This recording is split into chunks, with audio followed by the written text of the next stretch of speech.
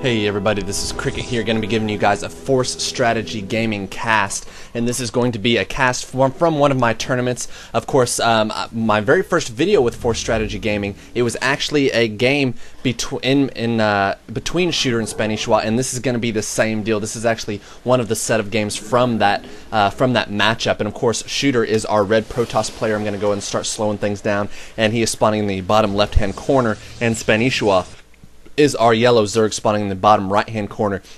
And it looks right off the bat he's going to be taking a very gutsy, very ballsy, quick expansion to the gold. So this is Kulas Ravine, and yes, this was not in the ladder pool when this tournament was going on, but as loser gets to pick the map, Shooter liked this map in beta, and so he wanted to go for it. And so this is a very unfriendly map to Zerg generally, but we're going to see some very creative play from Shooter, from Spanish-Schwa, that I think is definitely worth taking a look at, and I hope that you guys can eventually start to do it in your play. Now this does require a little bit heftier of an APM, but it can still be done rather effectively regardless. So our Protoss player, nothing too crazy. He is still trying to scout out the gold, doesn't know quite what's going on, and if his timings are on, he should know that this gas and pool is a little too late in order, these definitely should be done sooner if that's what he initially was going for, and there's definitely not enough drones, so it should kind of scream that there is an expansion somewhere, even though he ran by and saw that nothing was going on. Now it does look like our Protoss player is going nothing too crazy, getting a gateway and cyber core, so sometimes a lot of Protoss players will go 2 gates, so to fake early pressure or give early pressure, or do a gateway into Forge to go and get an early upgrade, maybe cannons that will allow them to expand quicker than they normally would. But it does look like Spanish-Schwa has completed the gas steal, so this will greatly hinder any kind of heavy sentry build, and actually makes it a little bit more difficult to go ahead and do like a 3-gate expansion. We do see that Spanish-Schwa has transferred majority of his drones to the gold. Of course, I believe Shooter has not even scouted this out yet. So as there's not very many drones left, of course, if you have the gold, transfer majority of your drones there as long as you think you can hold it. His first queen is up from his main base, and it looks like he's going to be getting metabolic boost and his first initial 4 Zerglings to go ahead and scout things out and what's going on. We see Warp Gate Tech not really getting chrono boosted. It doesn't look like he's going to be going for any kind of 3-gate, but any kind of 4-gate all in. But it does look like he is getting his 3rd gate down. Warp Gate Tech is halfway done. There's the first Stalker out and Zealot blocking, and there's the Ha, because he just realized what's been going on, and the income from Spanish-Schwa has been able to skyrocket despite all of the chrono boosts from the Nexus of our Protoss player.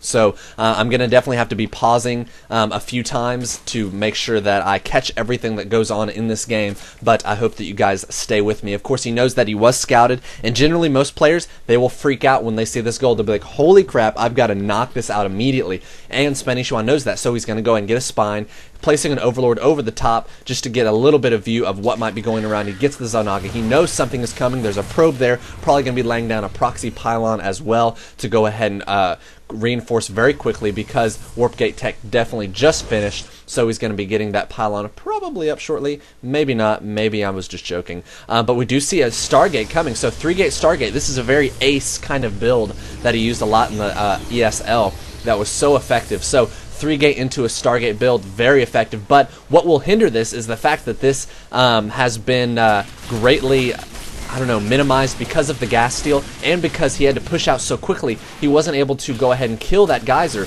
unfortunately. So now it looks like Shooter's troops are getting really stuck up in here. He got kind of caught out in the open. Spanish-Schwa taking a very good at getting good position, waiting for the Protoss units to get out of position. We saw a little bit of awesome Zergling micro, keeping those Lings alive as much as possible. We see the health bars getting very low, and these 2 Zealots are definitely going to be able to go, but he is trying to, oh man, every troop counts in this battle, that's definitely for sure. More Lings coming, but I think this is probably just a bad rally point. The proxy pylon is up, so Spanish-Schwa's got to be very careful how he handles this. Now, it does look like he went ahead and got the layer at the gold. He is planning on keeping that, and he's going to get a Spire. He says, if you're going to take any base, you're going to be going for my gold, I'm going to make that my main base, the most well-defended base. So that's what he's going. He's just using Speedlings to defend, keeping those immobile Zealots at bay, and it looks like he's going to be bringing a few at his base, hoping that maybe he can get in, but it does look like Shooter did go ahead and wall off, so the Stalker at the back is going to be able to probably ward these away, but it looks like Spanish was going to keep going for the gold,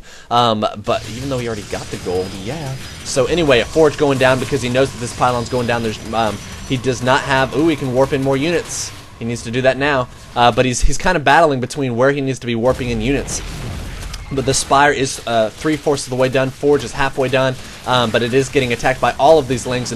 He needs to go ahead and warp in a Sentry to go ahead and get off. There we go. There's some Zealots going to be able to thwart off this attack. So these Zealots are probably going to be coming back home, or they're going to actually see if they can get any damage done on these drones. Of course, the Spire is officially up. There's a Phoenix out for Shooter as well. And I forgot to tell you guys, this is very high-level master play. Spenny is he's way ahead of 3K Masters, and Shooter, I believe, is sitting around 3K as well. So both very high-skilled players, so don't discount them quite yet. So he's only been making Speedlings this entire time, so he has a good bit of gas out, and so 9 Nydus are actually going to be able to come out right out of the gate, and of course he's going to get that +1 attack for them. These Lings unfortunately are going to go down to the 3 Zealots, but there's nothing that can hit air, and these Mutas are definitely out on the field, and this is very unfortunate for Shooter.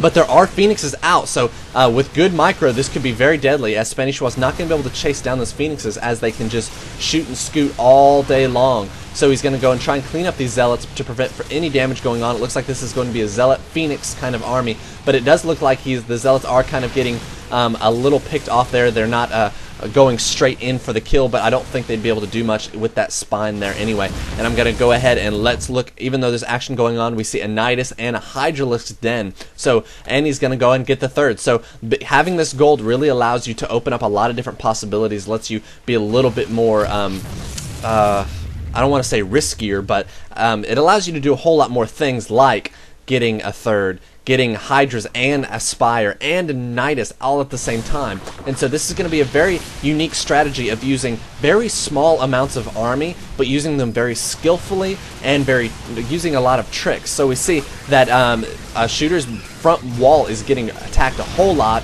Looks like 6 Mutas are out. Weapons level 1 is not even close to being done for a Protoss. And it looks like Spanish was finally able to kind of lessen that Phoenix number, even though he's lost a good bit of Mutas himself. But it looks like he is continuing to pump out a lot of Hydras. So those are becoming, and he is getting Overlord speed, keeping a few Lings at the front just to keep a lot of pressure going on, getting a lot of Mutas, and it looks like Shooter is going for his expansion. And these Mutas, what are they doing around here? Oh, he's getting a place for the Nydus. So he's going to be giving a place for the Nydus, and let's look what's in here. Those Hydras that he was talking about. So he's forcing all of Shooter's army to be up here because that's where all the pressure's going. He wants him to put all of his army up here. And so what that's going to cause is, oh no, the Nydus is out. A bunch of Hydras are on here attacking, and so it looks like Shooter's going to be bringing his base around. But pause. Okay. So obviously this army would probably it would be very close, especially with the Phoenix lifting up a Hydra.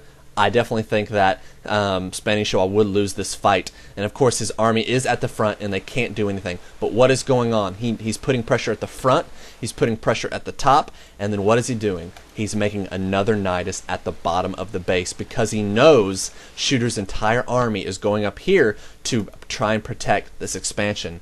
Okay, I'm going to go and unpause the action here. More Hydras coming in, and of course, he doesn't want to fight this.